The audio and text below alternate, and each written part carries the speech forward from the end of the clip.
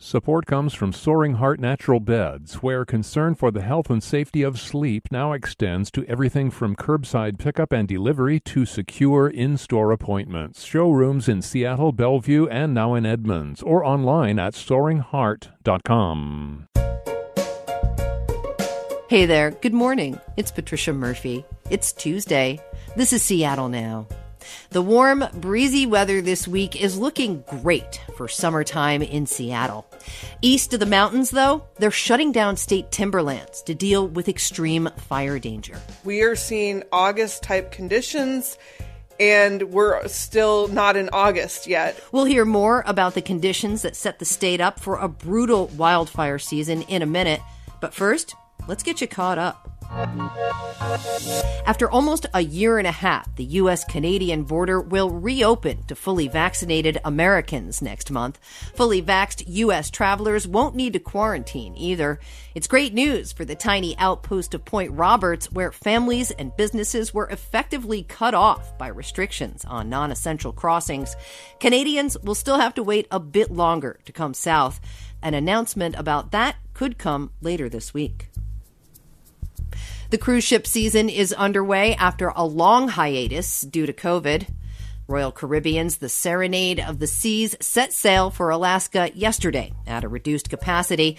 The return of the big ships may be a welcome sight for business owners, but critics, some concerned about the environment and COVID, want the Port of Seattle to reconsider. All guests have to comply with health and safety protocols and show proof of vaccination. And one of the Seattle Storm's 6 Olympians won't be headed to Tokyo after all. Thanks to a breakthrough COVID case, Storm guard Katie Lee Samuelson will miss the Summer Games after testing positive for COVID-19.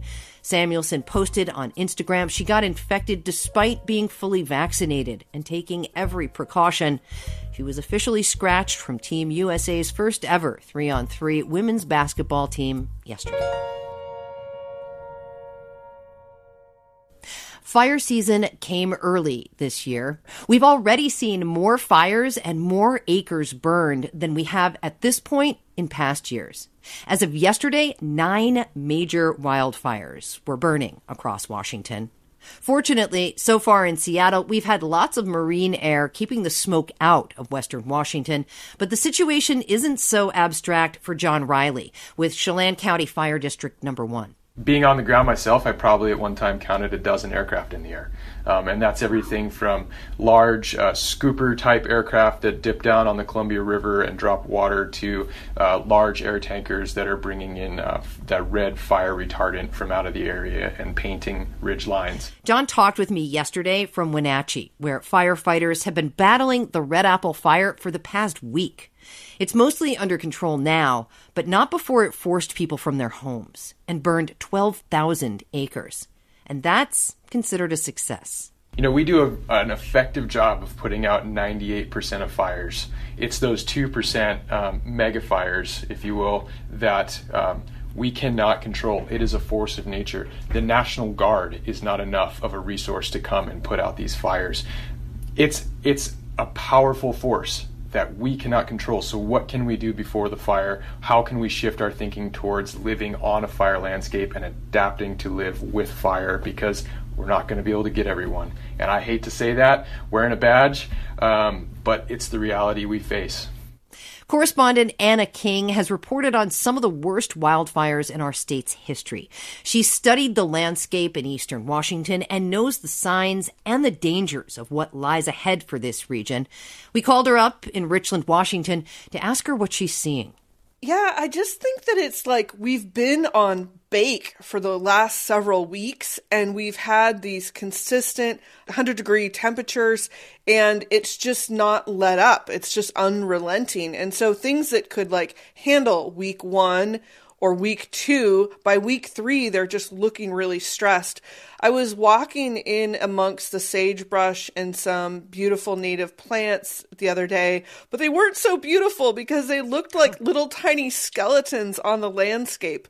They were just like all like curled over and just weazened, and they just looked brittle. And I was thinking, oh my gosh, these are desert plants. They're made for the sun. They're made for the dry conditions, and they look horrible. And if you extrapolate that over the entire landscape, what I feel is out there is just tinder dry. In fact, I was talking to a forest expert last week from the Department of Natural Resources, and he just basically said, everything out here is just like napalm. Yeah, at least out in the grass and the brush, it's like setting a match to napalm. It's going to go really, really quickly. It's just all it's going to take is one spark for us to be in really bad trouble. And if you guys remember the firestorms of like Labor Day last year, like we're at that level now, and it's nowhere near Labor Day. We have weeks and weeks and weeks to go, and that means these fires can get very, very large before they start to go the other way, which is, getting stamped down by some rains and some cooler weather. Of course, Anna, this makes me think about the resources we're dealing with. The firefighters can't go on forever. What are you hearing from firefighters, and how are they doing right now? So firefighters that I know about are really already stressed. They're already working very, very hard. They're going from fire to fire to fire. There's not much break in between blazes. And they're fighting with helicopters, dozers, planes, hand crews, anything they can put on the fire, of course. But they're already stretched thin. But most crews are needed everywhere in the West. And so every state in the West is trying to get the same people and the same planes and the same helicopters. So they're bidding each other up for those same resources. And there's just not enough to go around this year, especially. I've been reading glowing headlines today about how we're going to escape the smoke this week. And so far this season, our air quality around Puget Sound has been pretty good, and we have been insulated from at least the smoke. But I wonder, how should we be thinking about this? Because this is our state. We are all connected here. We are not in a bubble in Puget Sound. I think you should be thinking about it if you had a trip, to Walla Walla planned for wine tasting, or if you wanted to camp over at Sun Lakes, or if you wanted to go along the Columbia River for a hike. These areas are interconnected and they funnel together. And the air that we see over here can get to you guys. And so I think that it is really important to see us as one interconnected area. And just to help your neighbors, like if you know somebody from Eastern Washington and you are having clear air and they are not, maybe you do something where you say, hey, come over here for a week. And then you change back. Like if they have clear air and you don't have clear air, maybe you change back for a week. I think we really have to think creatively to have good air in our fifth season, which is smoke season, which is becoming very regular here around the Puget Sound. Right. So regular, the Department of Ecology has the 5-day smoke forecast now. And speaking of the 5-day smoke forecast, Anna, when are you expecting things will reach its smokiest?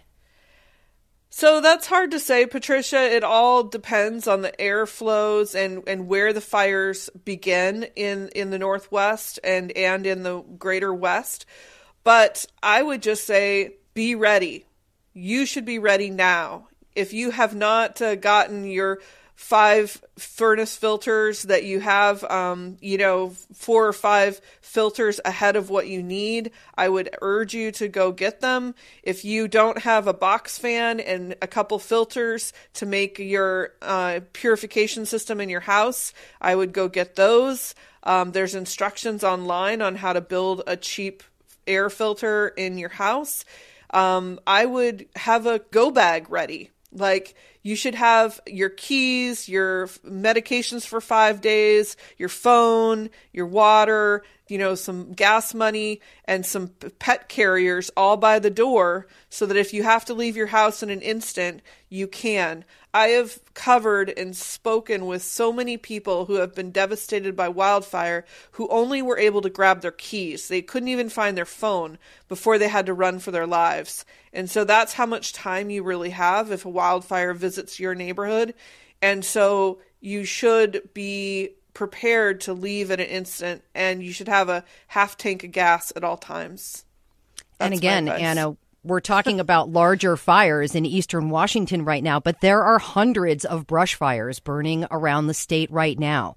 So it is not such a distant scenario that this could happen here.